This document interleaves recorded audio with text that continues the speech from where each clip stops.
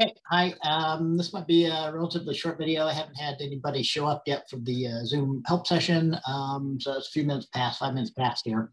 So I might just give a couple announcements, and I'll give maybe a quick overview of assignment 5, say a few things about it, unless some people show up and ask some questions about it. So kind of as a reminder, my most important thing I was going to say for anybody watching this or who showed up, do remember that our week, we're pretty much done with the course. We got only 4 more days though. So this week ends on Thursday, actually, Thursday, January 8th, July 8th. So this week is shorter than 4 weeks before this. So that means that I left the problem set due on Tuesday of this week, and the program assignment is due on Thursday as usual, but you have to do the final test by Thursday, you know, by the end of the day on Thursday, by midnight. So everything has to be done before Thursday, midnight, because I have to turn stuff in like early Friday morning, okay? So I'm gonna have as much graded as I can, and I'm going to finish up grading like early Thursday morning and submit stuff. So, you know, anything that you don't have turned in by the deadline Thursday, I won't have any possibility of looking at. Okay. So anyway, keep that in mind. So I kind of mentioned that in some of the past 2 announcements for the week. But make certain that you leave, maybe get started early on the assignments this week so you can have some time to work on the test. Okay. So yeah, so I'll talk maybe for a few minutes about assignment 5.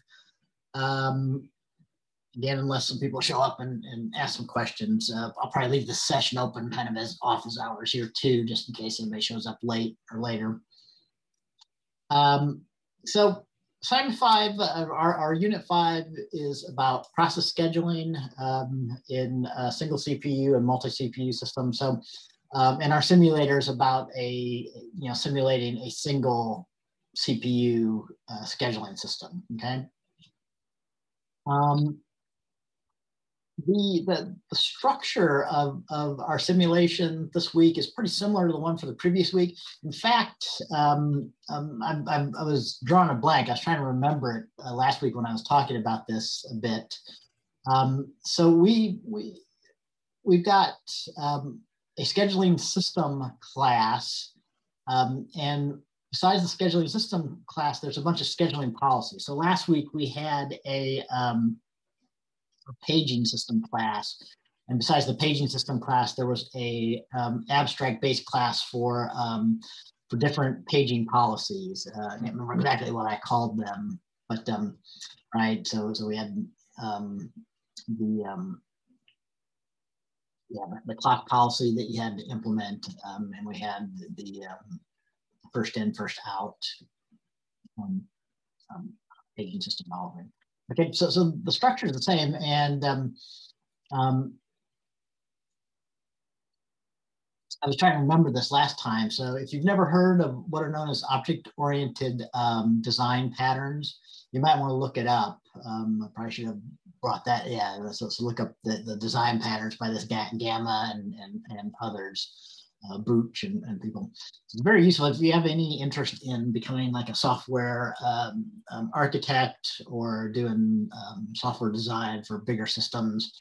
You know, it's good to learn about design patterns for coding design patterns. So particularly object-oriented design patterns, but there's other kinds of areas, functional design patterns, things like that. Anyway, the strategy pattern, if you mark it out as a UML, I mean, this is what we've been using for last week and this week in our simulation. So the context here is really our system. So last week it was a paging system, and this week it's a scheduling system. So that's the basics of our simulator for the piece of the operating system that we're working on. But then it has an association with a strategy. So when you run a particular system, so like for this week, when you run a particular scheduling system, you have to specify the strategy you want to use for your scheduler, right? And the default one is first come, first serve this week, first come, first serve scheduling strategy, right? But the scheduling strategy is done in object-oriented programming using an abstract base class, okay? Or these are also known as interfaces in some programming languages, okay? So we have a base class, a base scheduling strategy. I call it, I should probably call it scheduling strategy if I wanted to conform to the strategy pattern for object-oriented design patterns, right? But we call it a scheduling policy. And the scheduling policy, there's a base class that just defines the API, and then there's particular implementations, all right? So this week there's first come, first serve, which is the default one, which is given to you, and you're gonna have to implement another scheduling strategy, okay? Last week there was different paging policies, and you had to implement the clock paging policy. So anyway, so I thought that would be a useful thing for people to know about. And in particular, so I'll look over that real quickly. And then, so as usual though, and like I said, I'm not gonna spend as much time on it since I haven't had anybody show up here, but there's a couple of things that I consider kind of warm-ups, although the last thing or two that you have to do is probably a bit more involved than last week with the paging simulation. So there's a number of getter and setter methods that you first have to get working. And then this all process is done, and then a few others. So you're given the check process arrival, but you have to implement the dispatch CPU if idle. But then the big thing though is that I left this one a little bit more open-ended than the last one. Okay, so there's not one particular scheduling policy that you have to implement.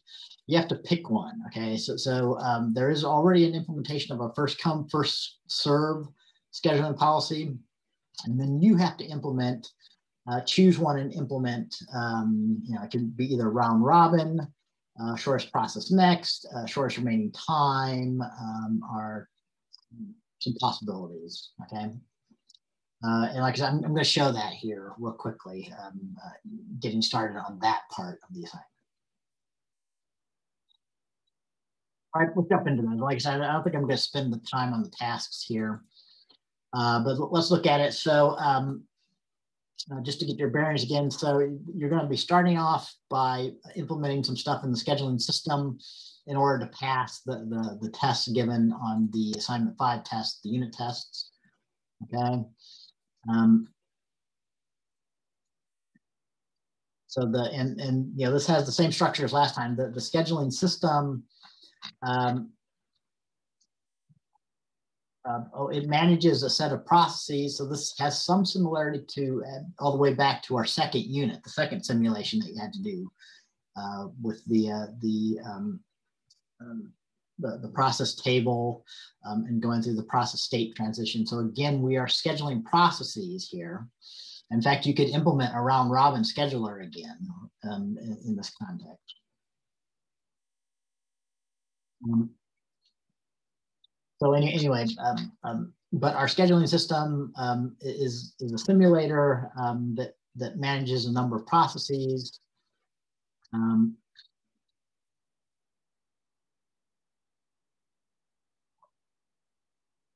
And this time, you don't really have to implement like the guts of the scheduling system because there's code already in there that creates like a process table and does those things. So you have to implement like a few getter methods and then a few other things to get this working. But then the other thing, like I said, we've got a scheduling policy, which is the strategy that we associate, and whenever the simulation needs to pick the next process to schedule, it's going to be actually calling whatever policy has been instantiated to make that decision on the next process to run, that type of thing, right?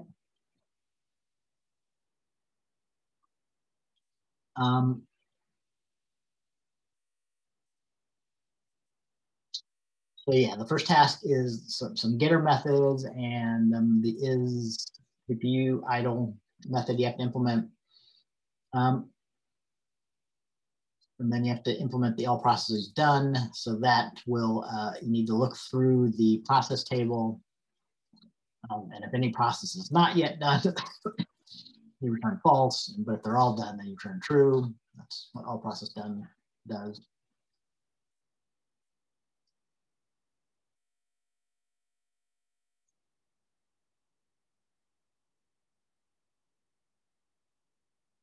So for the dispatch CPU with idle, you have to implement that. Okay, so that should just be a stub here. So if we look at the scheduling system.cpp,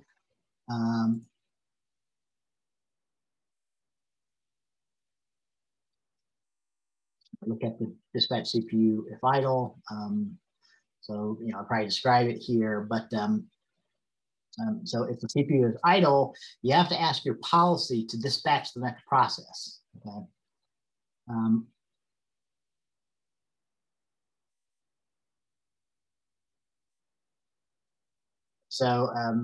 There's a comment in there. So the check process arrivals was already done for you, but it's using one of the APIs of the scheduling policy.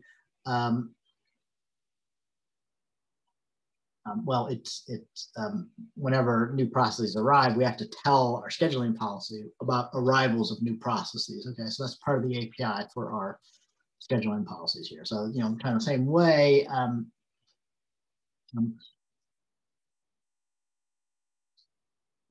basically to figure out which process to run next, you have to call a method for the policy, and it's going to return the process ID of the process to be dispatched. Okay, so let's start looking at that. So, you know, again, the scheduling policy is a abstract base class of which there are concrete. Well, there's one concrete class that's already implemented for you. The first come first serve scheduling policy. Okay.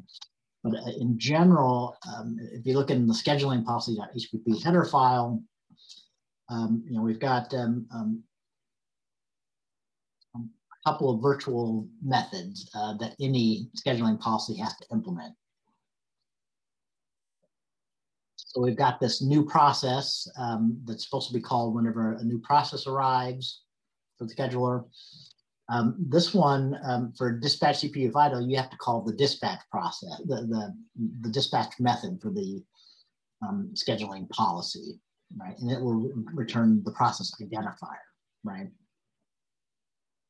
And then whichever process identifier it says should be the next process to be scheduled. For the dispatch CPU idle, you have to assign that to be the identifier to the CPU. Okay, so in our scheduling system simulator, there's a single member variable called CPU. So if whatever is the current process that's running, its process identifier has to be that CPU has to hold the pre-ID of the currently running process, or it should be idle if it should be set to idle if the system is currently idle, if no process is going on. Okay.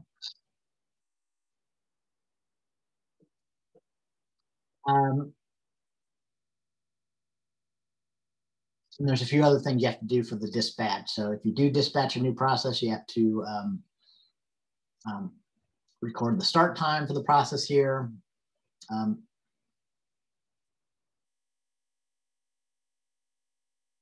And that might be it. Okay.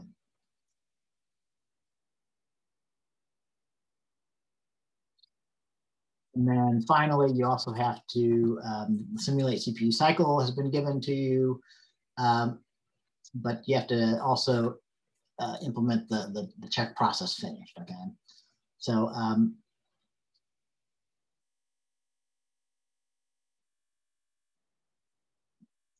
so basically, you're checking whether the current running process, the one on the CPU, is finished or not. So first of all, if the CPU is idle, then you don't have to do anything, just return immediately. But if there's a process running, you want to check that running process to see if its time used is equal to or exceeds the service time given for the process. Okay? I just realized that there's one thing that I skipped over. So I didn't look at the structure of the input file, the simulation files that were given here. If you look at one of the .sim files, this is basically the same format as the process tables for doing process scheduling by hand from our chapter 9 and chapter 10. Okay, so you're given one line, which is the number of processes in the simulation, and then you're given 3 columns for each of the 5 processes that arrive for our simulation here. So the name of the process, the system time when it arrives, so process A is arriving at time 0, and it has a service time of 3. Okay. So within our scheduling system,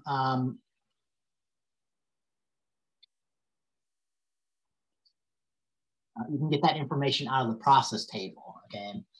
So our process tables here are different from the process control blocks a little bit, like you did in our second unit for this class. Okay, but this information will get loaded in when we load in the simulation. So if you look at the process, if you have a particular process, you can find out when it arrives from its arrival time and what its service time is from the service time. Right? And then these other things are properties of actually scheduling it. So when it actually started can be different from when it arrived. So it might have to wait a bit before it actually starts. And then when it actually finished processing, it needs to be recorded in time and its total time used. So that's its total service time, it needs to be recorded and so on. Okay. All right, if you get all that working, that should be enough to mostly get all of the unit tests passing, right? So once those are complete, then you should have the unit tests passing, but you do need to then implement another scheduling policy. So let me show you how to do that. So you should start by copying the file's name, first come, first serve policy, right? And of course, you might want to look at these to see how a scheduling policy is actually implemented, like for the first come, first serve, all right? So, so yeah, if we look at the header for the first come, first serve, so again, this is going to be, it's going to publicly inherit from the scheduling policy, and it's going to implement all of those abstractions, those virtual member functions that the scheduling policy defines as its API, right? So for first come, first serve, remember the, well, maybe not remember. So this is one thing that you should be reading about and seeing in our lecture videos for this week. So the dispatch decision is pretty easy. Basically, you have to look at, for the processes that aren't done yet, right? So the processes that haven't completed yet, you have to just look at all of those and see which one arrived first. And that should be the one that's returned as the one to dispatch, right? So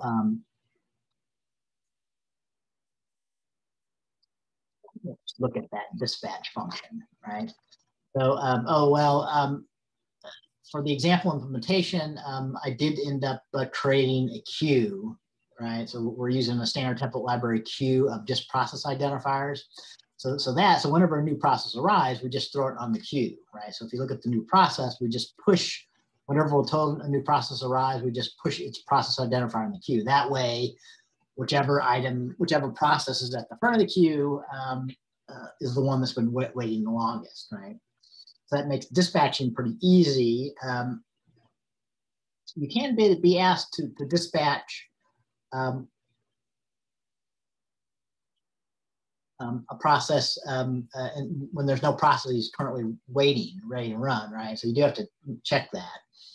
So yeah, if the queue is empty, you just return. For the scheduling policy that you implement, again, if you're asked to dispatch, but no process is ready to run right now, when you're asked that question, you should return idle, right? So that's an indication that no process is going to dispatch right now and run. Okay. Otherwise, for the first come, first serve, we can just look at the front item from our ready queue, remove that front item from ready queue and return that as the process. Okay? So that's an example of the first come, first serve.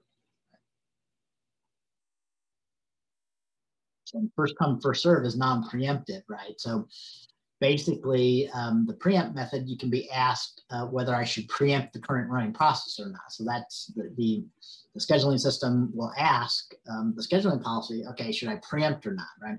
So non-preemptive policy should always just return false, right? But if you want to implement round robin, which is preemptive on like a time slice quantum, you're going to have to do something a little bit more complicated here. So you have to check whether the time slice quantum has been exceeded or not, and then return true if that process needs to be re-implemented, right? So let me go ahead and kind of show you how you would start off by implementing new scheduling policies. So what you need to do. You need to start off by like copying the first come, first serve policy, and you should rename it using the same format here, okay? So if I make a copy of first serve, and if I rename that, I would want to, let's say we're gonna do round robin. Use RR as an abbreviation for round robin, like FPSS is an abbreviation for first come, first serve, right? And I don't want to do copy anymore. So we got our round robin scheduling policy .hpp header file. I can copy and paste the .cpp implementation file.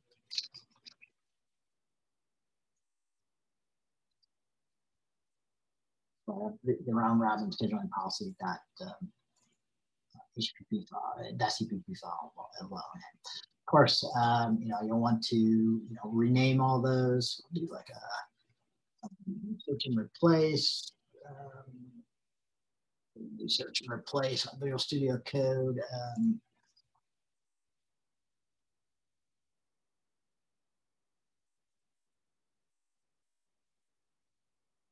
Control 8, yes. So if I want to replace first come, first serve scheduling, round robin scheduling, do that here.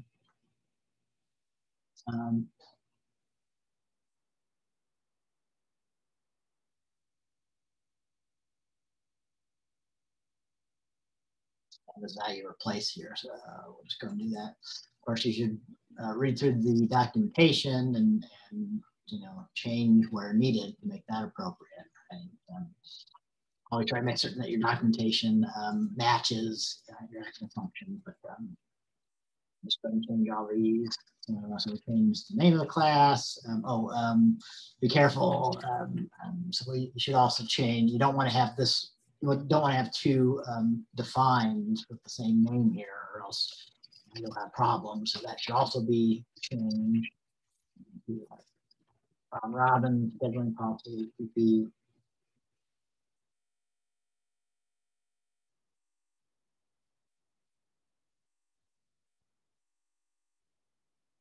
right, and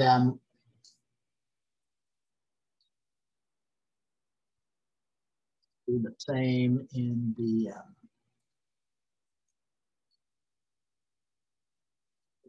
implementation file. So we'll change first come, first serve scheduling policy to be round robin scheduling policy, right?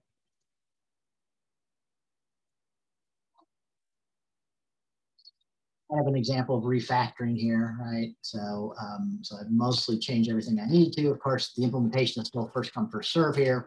I'll leave that for now because what you want to do is your next step is you want to get everything compiling so you can compile it and run it with this strategy, right?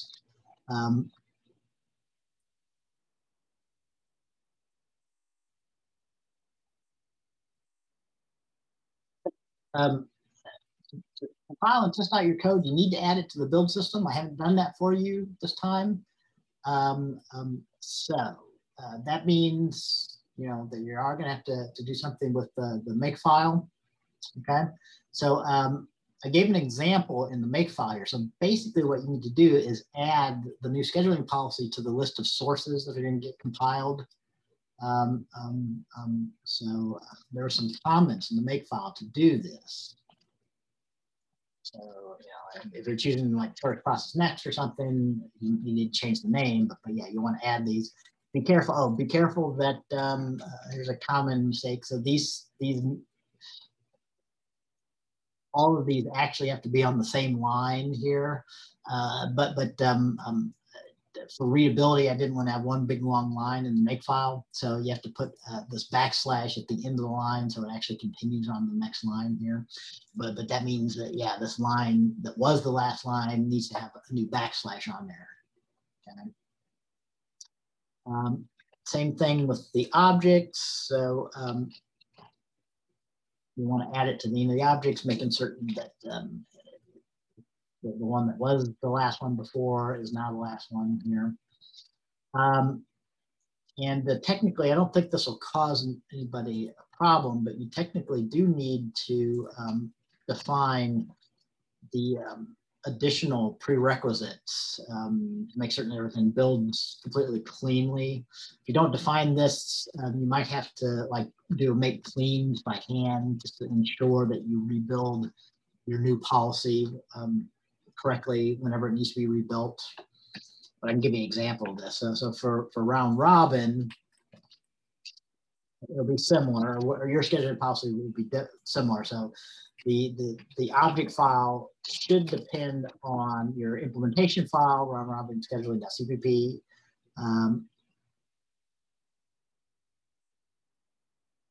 Oh, that's a mistake there. There only needs to be, first come, first serve should have depended on just the, so you can kind of figure these out from the things that,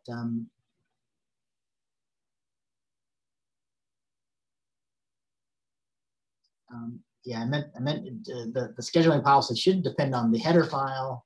Yeah, so there's a problem in the make file there. In the header file, and it should depend on then the implementation file, basically.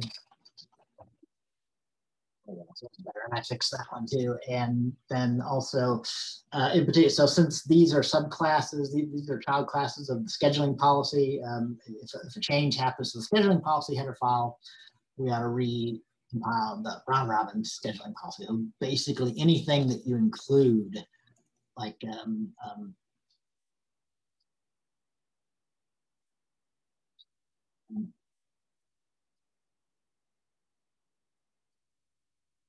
so our round robin scheduling policy.hpp includes the scheduling system.hpp. So yeah, probably technically I should also put scheduling system.hpp as well as dependency here.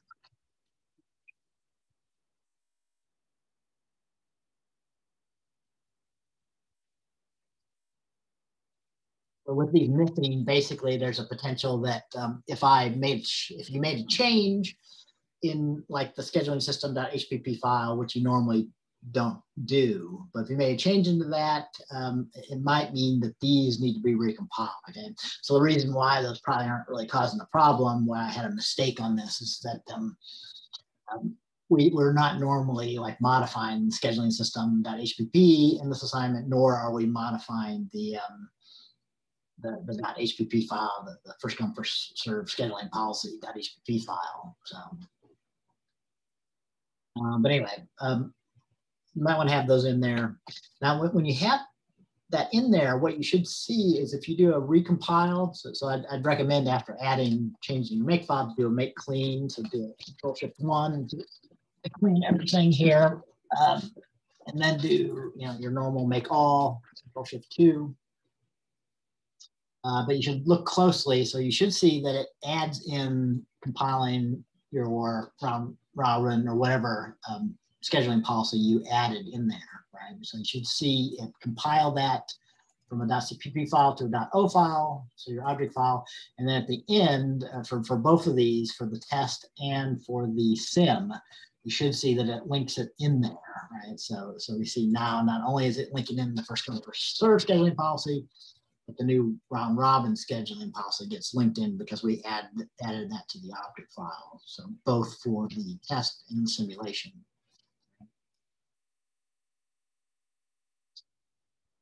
And then finally, before you can begin implementing, so the way I have it now, you'd have to modify the round robin scheduling policy, all of its member methods to implement round robin instead of first come first serve, right? But if you want to test things out, I mean, you could add some tests, but the main thing I suggest that you do is that you modify the assignment 5 sim.cpp file and add in so that you can call, you can run a simulation with the new policy that you're asking to run. So let's look at how this runs with the simulation as it's given for you. Okay, so basically sim works from the command line.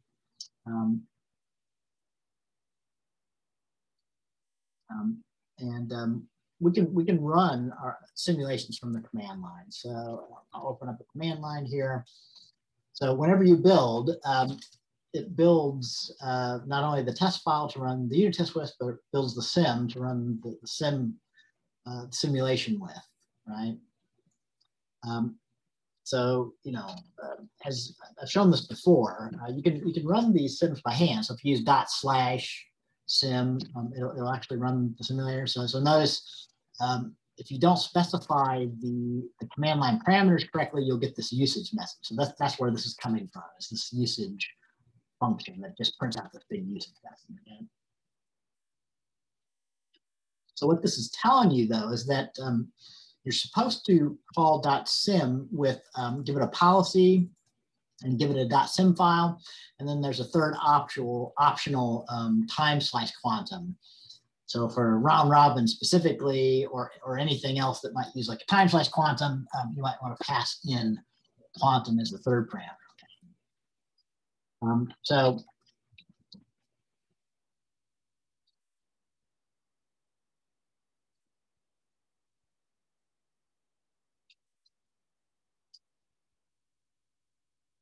like if I want to do round robin, right? Well, let's do, so, I mean, we haven't actually added those in yet. So right now, the only one that's in there is first come, first serve, right? So probably if I do this, you'll get an error about unknown invalid scheduling policies on here, right? So yeah, since round robin it's not yet added in here, that's the last thing you need to do in order to run stuff here. But yeah, if you wanted to do first come, first serve by hand, so when you run the system test, it's doing basically the same thing. First come, first serve doesn't have time/quantum, so you just say this policy I want is first come, first serve, and then the process arrival table sim file that we want to use for the simulation. Right? We'll run the simulation for you and get the results there.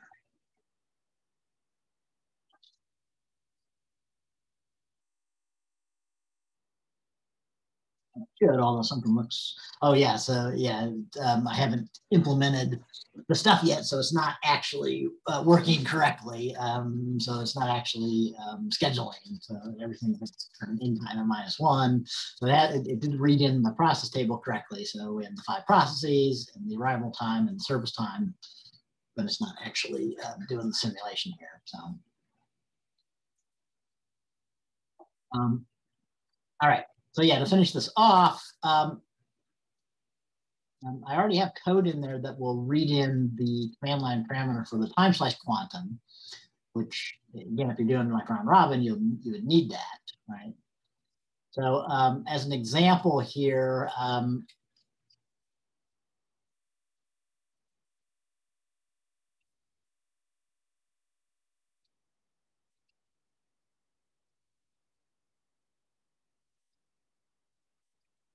you can just uncomment the next else part here, right? So if the policy is first come, first serve, we want to create a new first come, first serve serve policy, and we're going to use that in the simulation. So part of starting up a simulation is you tell it what is the scheduling policy that's going to be used, right? Here now, so now that I've implemented round robin, we can create a new round robin scheduling policy and pass that in as our policy, okay? Although here, as I'm showing, just to get you started off with round robin, so one of the basic things of doing round robin is you have to know what the system time slice quantum is, okay? So kind of as a hint here, I'm saying that for that particular scheduling policy, you really should, when you construct the policy, you should be saying, okay, what is going to be the time slice quantum that we use for that scheduling policy, right? You know, just copying over first come first serve, it has a constructor, but the constructor doesn't, you know, so we don't have like a time slice quantum as a parameter.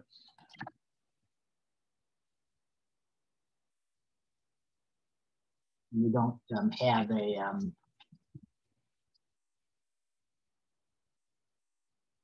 when we construct a new round robin scheduling policy, well, before we didn't have a constructor, but yeah, so you can add it in, so you can specify when we create our round robin scheduling policy that what the time slice quantum should be for your round robin scheduler. And of course, then we have to modify the constructor then to match that.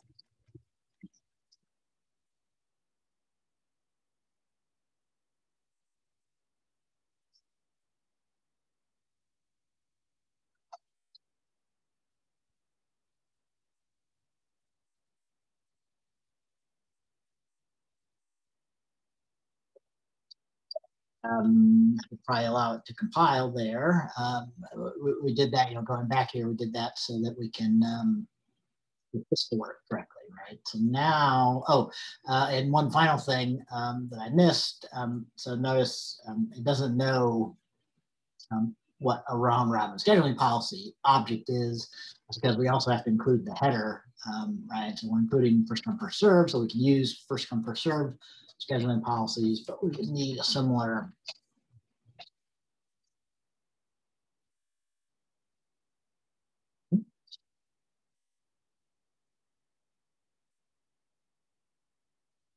weird.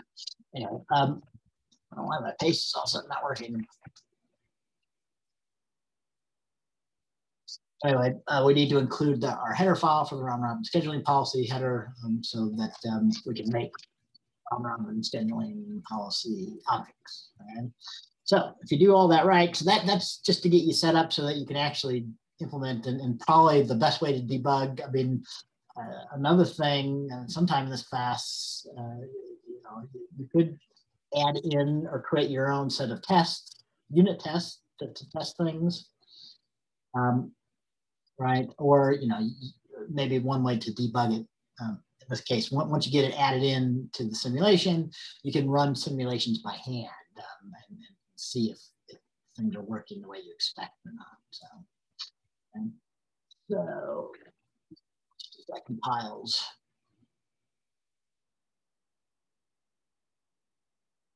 Right. And, you know, I mean, my test should still be able to run. And hopefully at this point, when you're working on your scheduler policy, you should have all your unit tests passing. And now that we built it and we've added in the round robin scheduling policy, we should be able to run it using our round robin.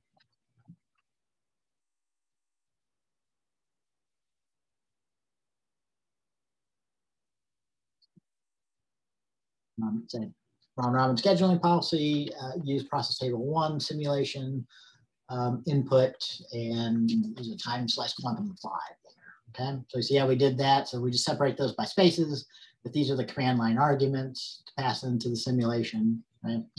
And that should run. Of course, it's really just using first come first serve again. So we get the same result as first come first serve now. So, but yeah, after this point, you have to implement the stuff to actually do round robin scheduling.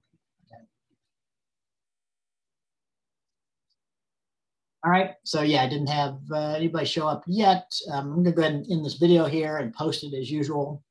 in case anybody wants to look at it after the fact. And I'll probably kind of leave the Zoom open up here, see if anybody shows up later. But yeah, as usual, yeah, if you missed the Zoom, feel free to email me questions, and I'll be happy also to set up face-to-face or Zoom office meetings to talk about things as well with students.